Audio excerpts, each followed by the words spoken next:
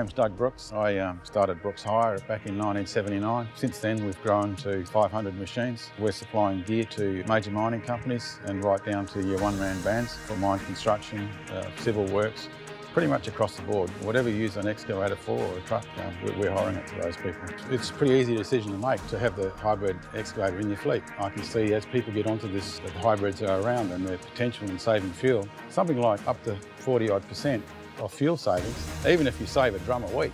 A drum a week is probably at $1.50 a litre. It's $300 a drum, but by the time you get it in the machine, that $300 a drum probably turns into more like $500 a drum.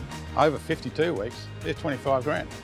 Over 8 years, you've paid for your machine. And not only that, to offer it to all of our clients, that they're going to have to satisfy their contract needs as the carbon tax, comes more and more drawn into their contracts. It's going to be a very sought after technology. I definitely think the hybrid not only delivers efficiency with fuel consumption savings, but we are doing our bit to care for the environment. The hybrid excavator definitely gives us the edge in business over our competitors. Proof of the pudding is that we've had these hybrids working in our fleet for several months now, and I haven't heard boo from my clients, with any breakdowns or any issues or any complaints at all. And normally you only hear about complaints in the business. People don't come along and pat you on the back every day, but if something's wrong, you hear about it straight away. With these excavators, they're 100% reliable.